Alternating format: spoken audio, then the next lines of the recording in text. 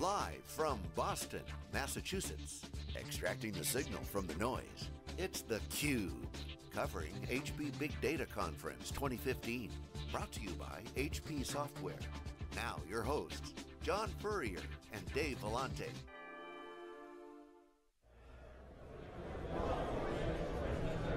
Okay, welcome back everyone. We are live in Boston, Massachusetts for HP's special presentation of their Big Data Conference. This is theCUBE, SiliconANGLE's flagship program. We go out to the events and extract the signal from the noise. I'm John Furrier, the founder of SiliconANGLE. Joined by my co-host, Dave Vellante, founder of Wikibon.com. And our next guest is Rick Hanson, Worldwide VP of Sales for HP Software. 30 years in the security business. It makes kind of sense to kind of connect the dots, software security. Welcome to theCUBE. Oh, thank you, good to be here. We'd love to have you on. We love security, it's great conversations, but software right now is, quote, eating the world, according to Mark Andreessen's famous memo, but really you're seeing software leading all the conversations. Yep. Provisioning infrastructure, big data is a big part of it now, data is part of the application space, so all this is going on. So, what's your view now of the software business in general? Not so much HP, the landscape. What's changed over the past decade? Oh, it's an incredible transformation, right, to the app space. Right? I mean, Apple started with the app. It's all about the app, and how do you secure that app? And you look at it on a consumer level. It's about the app. You look at it on a corporate basis in your infrastructure. What is everyone secure in your critical applications, right? What are we putting up in the cloud? Our critical applications. So I think we've now come to the point where we're compartmentalizing IT into an application space, and because I come from the security space, I think people are actually putting too much information in single apps, and critical apps is critical data and critical risk. And so now this comes the question of with virtualization, all these new technologies, with DevOps, with the cloud, you got public, private. Great space to be. Perimeter security does not exist anymore. So we always ask the question, it's like, okay, if there's no perimeter, everything's an API economy, which is great, we love the API economy, but it's like Swiss cheese for the secure bad guys. From the inside, So how do you guys talk about that? I mean, you secure from the inside, right? It's the old adage when I built a castle, right? What's the first thing I did is I put a moat around it, and then I realized I need food, right? Oh shoot, I need a drawbridge. Put the drawbridge down, they delivered me a horse, right? Now I got a Trojan inside my organization.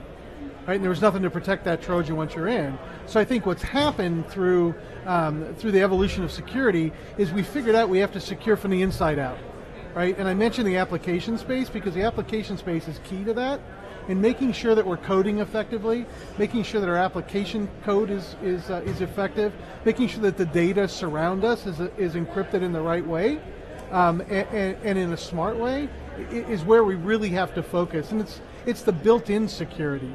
Right, and now we're actually in a great time because we're rebuilding our data centers. We have a lot of new infrastructure coming on, so we can start securing our infrastructures from the inside. I mean, we had this bolt-on mentality, right? Put firewalls around everything. And then we had applications. What did we do? We built an application firewall, right? It makes sense. And it's only going to last so long until we can really take that security inside and start securing it inside. But now the queen's leaving her castle more and more, so does the security follow the queen? It does, and so you're going to have to be smart, right? And so we're at a big data conference. It's using the data you have, the data you log, to make smart analytical decisions. And you hear that buzzword, predictive analytics.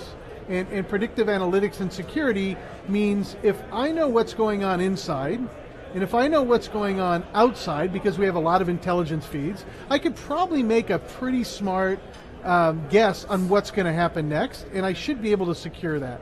And now with some of the big data analytics that we have at our disposal, we can start making even smarter decisions on the servers to use, servers not to use, where my load is, where my load isn't. So when the queen is gone, we're making decisions that need to be made based on the data. So is that the difference between predictive analytics and prescriptive? Can you break that down? Because that's the nuance that most people overlook. Okay, predictive analytics, we predict something. Right. Prescriptive means what? I mean, break that down for us. So prescriptive analytics is, in my mind, I have a process that I'm going to follow, and when I see X, Y is done.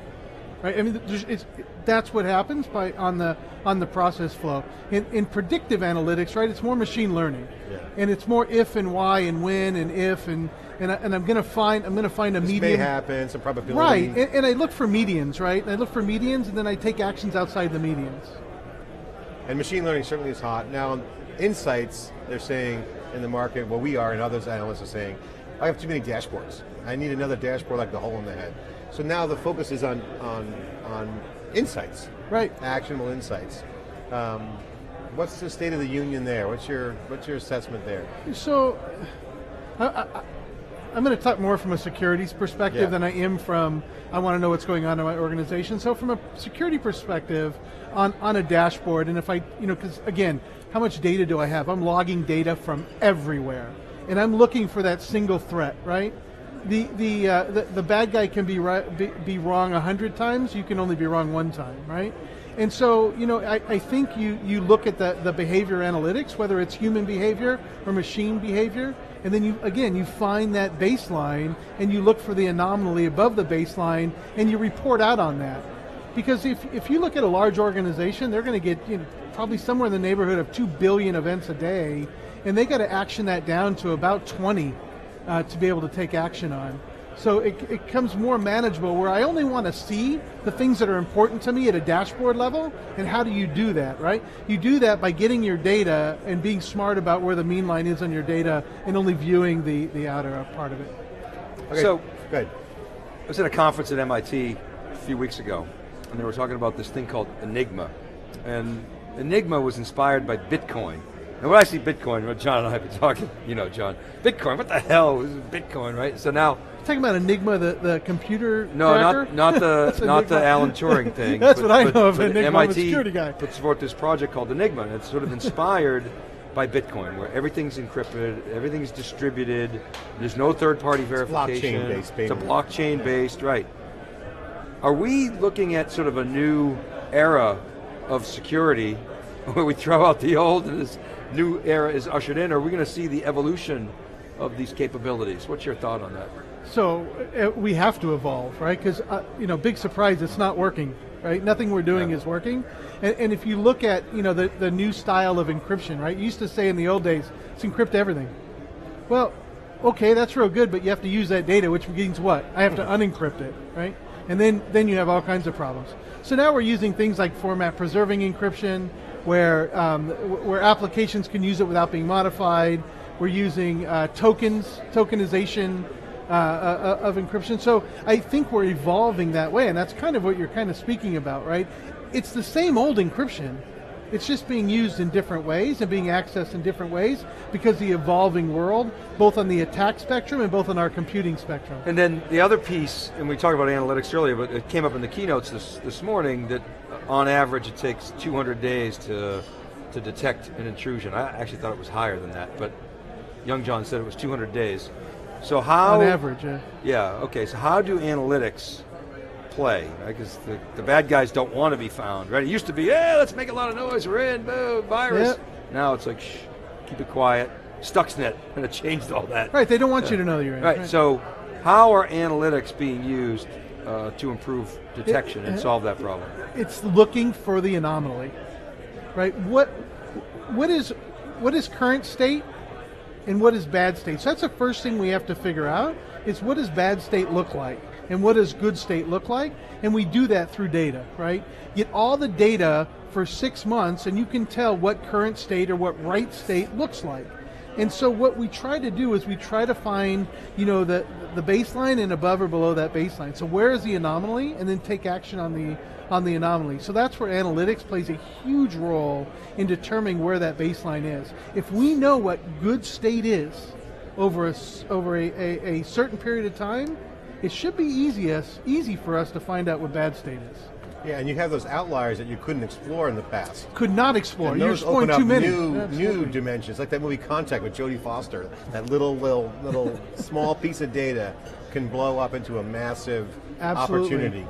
I always use that example. It dates my age, but okay. So let's get back to. Okay, you want to say something? I was going to say, you think of that Outliers, right? How long ago was that book Outliers written? I mean, we were talking about outliers for how, and I tell you what, it's more real now than it ever was before. Well, you can measure everything. I mean, think about this today. I mean, the concept is Sounds historic basic, right? in the world of business history. Yeah. You can actually measure everything. I mean, that's mind-blowing. So now you apply the social change to that. And a lot of things we hear from customers, it's not so much the technology, it's the process. It's like, I got to train people to think differently. That's right. So that is now coming up as the new problem space. Not so much, hey, jam more stuff into Vertica, that's being worked on and going well. But now it's like, wait a minute, I got to train everyone to think differently, whether they're teachers or the boardroom. I mean, you guys seeing that as well? And something that, when I go in and talk to customers, I'm very clear, and I'm a technologist sales guy, and I will always say, people, process, and then technology. That's Dave's line. You cannot buy technology if you don't have the right people or the process to run that technology. You will fail before you get out the gate. And that's something that I don't think people give enough credence to, and that we understand. And I think there's a lot of software companies that go in and try to sell software without jam it down people's throats. Jam it. So and you know what that becomes? A lot of hardware companies, becomes shelf a lot of failure. services companies. I mean, that's just what our industry does, is we jam technology, but we used to say we've bloated learned, software, so the software's thinning out, right? What's happening is you have now composite apps, as Colin was talking about. Chip was just on here. You got startups OEMing your engine. I mean, VC-backed companies, this is tier one VCs. They would never allow that. Build your own, we can't let HP, right. But now they can just, it's non-threatening to their value proposition. So total time shift going on now with that investment community. So how does that work for you guys? Because you guys were the ones selling the old solutions, right? So HP, I shouldn't say old solutions, but like, the old, go back 10 years, go back 20, SAP days. Remember the glory days of client server? I mean, those were gravy trains, 6-month migrations, planning. Services, or 6 years in some cases. See, listen, from my perspective, and I come from security, right? I'm fortunate enough to lead all sales for software at HP, but I come from security, and security is one thing. Security is services-led. You have to have credible solutions. You have to be credible yourself. You have to have confidence and trust in a customer. If you take how we sell security, because security is not a product, right? They're buying you as much as they're buying any type of product you have, because you can only sniff so many packets, right? So if you take that same adage and you apply it to today's software, especially as we're going to cloud-based and agile. Oh my goodness. Yeah. And you look at it more there and building that confidence and credibility with a services-led process and people, then technology. I mean, listen, that coming from a sales guy, that's how your deal gets bigger. Yeah. Right? Customers are going to buy from you. They want to bridge the They're cross. going to buy more from you if you can add value and you can actually distinguish that value before a piece of code is installed in their server. Yeah. Okay, so how are you handling the sales? You walk in and say, put that coffee down? I mean, what's the sales process look like? I mean, are the sales coffees for closers? Coffees for closers. That's right. ABC, right? ABC, always be closing. That's right. Are the sales guys, we have a Have a cape and everything. We have a bet. Can we get Glenn Ross comment into the Coffees interview? for closers. We got it. I would have done it. No, but I mean, the sales also have to change. Yeah. So now it's, totally wait a different. minute, I sold this product line. I'm monolithic. I was a very siloed sales guy. So interdisciplinary becomes a pretty big deal now, right? It does, right? They buy from me as a human as much as they buy from any solution that I'm selling, number one. In the old days, right, the sales manager, I've had sales managers said, you sit in that lobby till he comes out, right? You sit in the lobby, wait in your car until he comes out. It just doesn't work today. If you don't provide value, and you don't educate your customers, and you can't build credibility, confidence, and trust that customer, you are not selling that customer software. Yeah. I mean, there's no, and so I spend a lot of time. Trust relationships critical. Absolutely. And I have, I come from security, so I have a lot of security contacts in the industry that follow me depending on what company I'm at, I call them up, they trust me. Yeah. And I'm very ethical and high integrity. Those are important parts of sales that don't actually go with sales. The word sales and integrity and ethics don't go together. They have to now, or we're gonna go bankrupt. Right? Okay, so you think about the big players in security. Obviously, HP, IBM's there, RSA is there. Symantec actually, I heard, getting acquired today. That's a different division. No, just the Veritas. It's the Veritas side. Okay, but still, for those big three, you got some major players. How does HP differentiate And especially with that game being trust and up against some trusted partners or well, so even competitors. better. So I've been fortunate enough in my life. I spent 14 years with RSA Security. I spent about 3 or 4 years with Symantec. One thing that HP has that none of them have are extended value, right? So when I can go in and talk, let's look, we're at a big data conference, and I'm going in and I'm talking about the evolution of your data collecting and the evolution to a big data problem. I can now talk about security within that context and offer solutions that are both for your big data issues as well as your security issues. I can also supply you servers. I can also supply you your networking gear. Right? I can really walk in and solve an end-to-end problem with that credibility, with that services led that I couldn't do anywhere else. Right, when I was with RSA and I would go in and talk about encryption or talked about identity management, I was handcuffed to my solution. And I'll tell you what, at HP, we have a pretty wide and breadth solution. And not only us, it's our partners. We're very partner-centric. So we look to our partners to provide even more value. So I might provide some services, but our partner ecosystem will provide that services. So now, you think of the credibility I can provide my customers now, speaking as a HP Enterprise employee is incredible. Now, do you guys have your own sales force, or is it kind of blended in, or are you guys sharing? So we have our own sales force within HP software. And we're about somewhere, 3,500, 4,000 sales strong within our organization. Globally, correct. And there's certain accounts where you partner with others, or the named big accounts? Yeah, we have named account where HP has a account general manager strategy, right. And we work with that account manager, a GAM or They AGM. Yeah, we think we call I it heard AGM. it for 9 years back in the day. That's right. GAM was just like, what's a GAM? So we have at large customer, we have points where we all can kind of leverage that, and others, people like specialty. They want expertise. You don't come in and if you know security and they want to talk big data, you're not the guy. Let's get our big data team in there to go in and really give that customer what they need. It certainly helps in having a printer guy go in there. Yeah, that won't work. And so now that's separated. So the focus is clear. So you got your direct sales force, that's good. You guys hiring, looking for expertise? Always hiring. I mean, listen, there's areas where you can't find enough people, and one is security. And there is not enough security people to support the industry and the problems and the issues we have.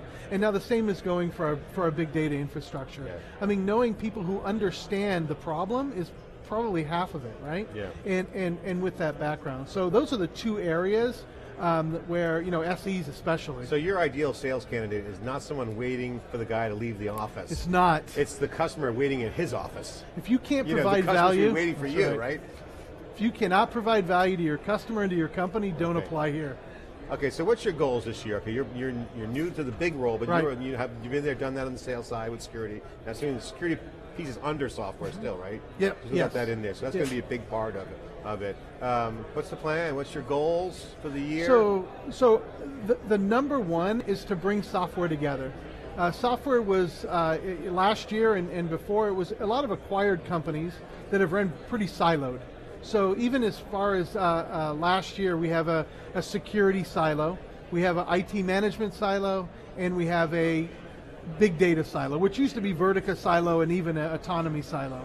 And one thing that we're doing, that Robert's doing, is bringing those much tighter together and being able to add more value to our customers, to be able to walk in and talk a higher story. There's synergies between those groups. Well, there's synergies. And there should be a message that every sales rep in the world, no matter if they're a security, big data, or IT management, they should be able to tell the HP software story. Here's the problem. Here's the software issue. Here's the areas we solve. Oh, by the way, here's what you asked me about in security or big data or IT management. But we have to walk in and we have to educate on the larger software story, our transformation areas and how those apply. Yeah, Shilpa nailed it. I mean, they got a platform strategy, which is very solid, and they have a developer and partner ecosystem. And so we see the partners, we're the developers, mostly DevOps, corporate guys. I mean, they got the startup thing going on, but you guys see more of that? More developers, more engineering? More, because I mean we have developer solutions. There's no developer conference, not in the classic sense. Correct. It's more, these guys are just DevOps engineers or cloud or IT guys. Right. Coding away. And then the front end guys with the app guys, they're kind of cobbled together, right? Right, right. Okay, cool. And what do you think about the conference here? It's pretty cool. I mean, here's the great thing. I'm from Boston, right? And I travel the world, and especially in this new job, I'm gone all the time. So when something pops up and, hey, we got a big data conference in Boston, I'm like, yeah, I'm in. I'm in. I'll drive I'm the same way. What do you want me to do? Boston. So and just to know that, I mean, look around, look at the floor, and the partners that are here, and the amount of people, and the excitement, it's pretty cool. And they got a good mix. They really nailed it. I mean, 3 years ago when we were here for the first year, it was a rogue operation. It was like guerrilla, you know. Yeah. But they wanted to bring the DevOps guys, because a lot of the early Vertica customers were the big DevOps, hyperscalers, you know, the guys who love the product. So that's now mainstream. Yeah. Full stack developers are in big demand. So. And I'm learning a lot of that, right? This is a learning experience for me as well, and understanding what the problems are. You live in a security world.